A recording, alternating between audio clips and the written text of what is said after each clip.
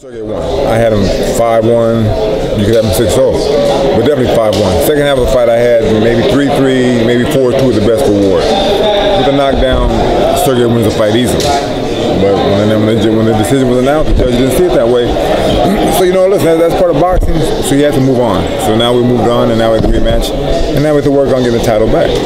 Do you have any concerns going into this rematch because they have Andre Ward as the favorite? Do you have any concerns the fight being in Vegas again and the judges possibly going against you? Well, there are always those concerns, but I can't let that play my mind process. I have to go in thinking that my guy's going to win, and we're doing the best we can to show the fans that we deserve to win the first fight. So I'm not really worried about the judges, the referee. Sergey has to do his job. If he does his job, then he should be victorious. If he's not, then the fans will see for the second time around that he got ripped off. How detrimental could it be getting a second loss for Sergey Kovalev? It can be very detrimental because you have a fighter who punches hard, a real good puncher. Who's going to want to fight him for no money? If he's not champion, his opponents ain't going to pay that much money. Who's going to want to step in the ring with this guy the way he punches? So he needs to, it's not the end of his career, and it's not death, but it's sure close to it for him. So he has to, be victorious and get his belts back so people will fight him. If not, then his road is going to be harder.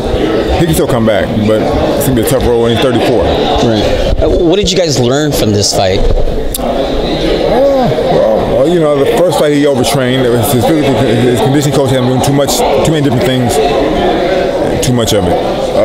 Just has to concentrate more on the boxing part and take care of his conditioning, but don't overtrain yourself on that part of it. I think like he said, he kind of gave Ward too much credit. Like Ward was just too good. And he realized after facing him, Ward's not that good. He said, I was beating him handling. Yes, you were. I told you 5 years you could beat this guy. You just, you can't believe everything that you read. But now that he's been in the ring with Ward, he sees that Ward's not the guy he thought he was. Now, are you going to be preparing Sergey differently for this rematch? A little bit different, yeah. There's certain things you have to watch out for. Certain things that he can't do that he did. The first fight, he held too much himself. Can't do that. That wears you out.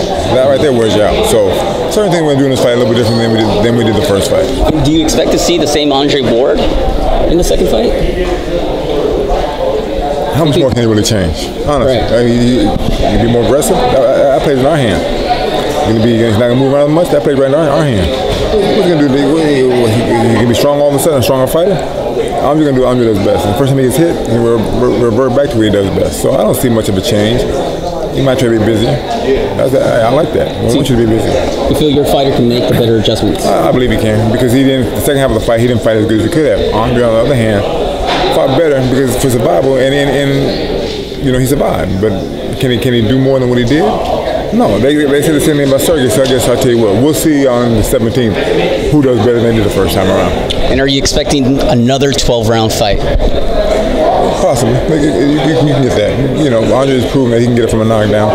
Not a solid knockdown, but he can get back. And it might go 12. Do you think when Sergey Kovalev scored that very first knockdown in the second round, do you think he had it in his head that it was in the bag and that he was going to get the knockout later in the fight? He may have decided. He may have, figured I'm going to knock this guy out. And that might have kind of messed up his game plan a little bit. How do you prepare a fighter like that who has knockout power, who's known to knock guys out, and he scores a knockout, and he's trying to get the knockout? How do you prepare a fighter like that? You got to keep reminding him. You got to keep reminding him. You can't overlook the fact that you might not get the knockout. You may knock him down, but don't get crazy. Don't lose your game plan. Don't fall. Don't get away from it. What's your final prediction for this fight? Well, listen, if everything goes according to plan and the judges are across the board, Sergey should win the second fight. Like I said, either by decision, stoppage, or knockout. All right. Thank you.